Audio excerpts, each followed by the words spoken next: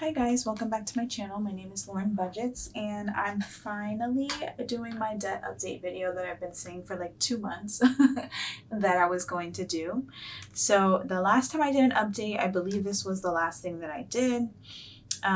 So I had a plan. I was just over $50,000 in debt. I had $50,311.84 of debt left.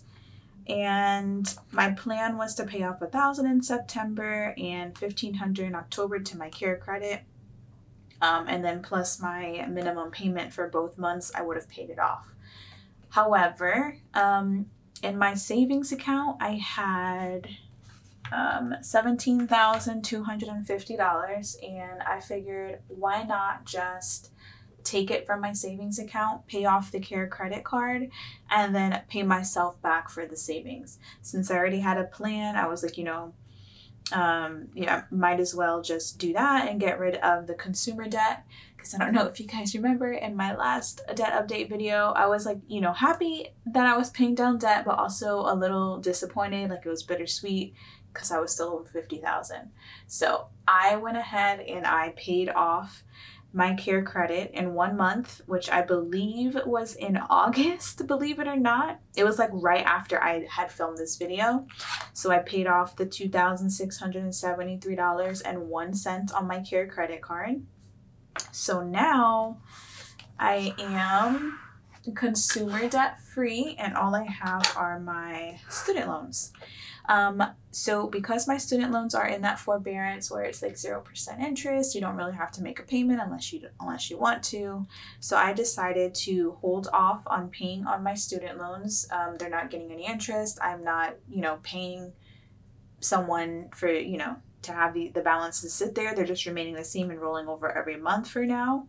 And I decided to pay myself back for the savings, which should be by the end of the month. I should be back to where I was as long as everything goes okay. But I notice with me, whenever I make a plan, something always, God laughs at you. I guess that's what they say. And something unexpected happens and it pushes back my plan. So I'm not going to say for sure by the end of the month my savings will be back to where it needs to be and I can start attacking debt again while also putting, my normal amount back into savings every paycheck.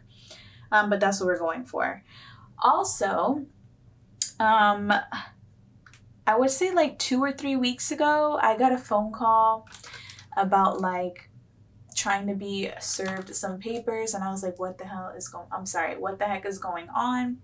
And come to find out, it was a credit card from from one of my ex-boyfriends that I had when I was 18 years old.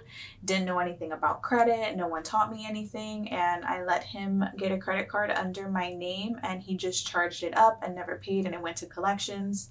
Eventually it fell off because, it's been well over 10 years.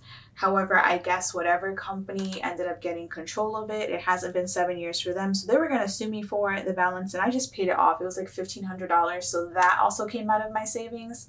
Like I said, every time I make a plan, it doesn't go the way that I want it to go. So, but even with that, I, have been able to make my budget like so minimal that I was able to pay that. I'm able to still, by the end of October, get back to where I was with my savings as far as the amount goes. Instead of before, I had to pay that $1,500. I would have had more than what I originally had saved. So for me, that's still okay. 2 months to pay off like $3,000. Actually, it's like $4,000 almost. 26 plus 15. Yeah. So that's like $4,000. So for me, 2 months, I'm a-okay with that. At least now I know I'm like 100% consumer debt free. I knew that card was kind of lingering, but because it had fell off my credit report, I was like, they're not going to come after me. But I guess, times are hard for everyone. So they did what they could do. So right now I am finally under $50,000 of debt, just student loans. $47,638.83. And now, like, I have no disappointment in my voice. I'm like super excited that I'm making this progress. You know, sometimes, you know, I've learned in this journey, I've been doing this way longer than I've been making YouTube videos, of course, and I've noticed, like, you know, sometimes things aren't going to go according to plan, but eventually you'll get there. So I'm super excited. Hopefully, you know, if everything goes the way I want it to go, not according to plan, we're not going to say a plan.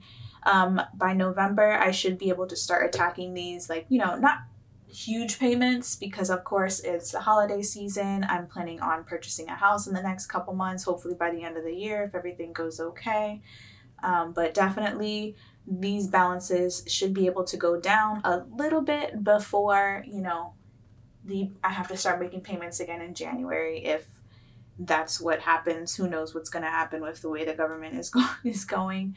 But yeah, I just wanted to update you guys, let you guys know that that's what's going on. That's why you don't see rollover money on my cash envelope stuffings anymore. It's because that rollover money would have been rollover. It's now going to savings because I don't have any more consumer debt for that rollover to go to. So that's that. And then I guess once I start making payments again, I'll continue to do debt update videos again, because obviously there won't be any more updates. I am not going to rack up on consumer debt anymore. If I use my card, I pay it off like that same week or by the time the payment is due, so I don't get any interest or anything like that. Definitely moving much smarter with my finances. And then obviously being on YouTube and making my videos, you guys help hold me accountable, so I super appreciate you guys for that. But yeah, that's it for this one. I'd like to thank you guys so much for watching. Please like, comment, and subscribe. Hopefully everyone is making such great progress on their debt journey as I am, and they're, you know, even the small wins are wins that you should celebrate. So thank you guys, and you have such a great day. Bye.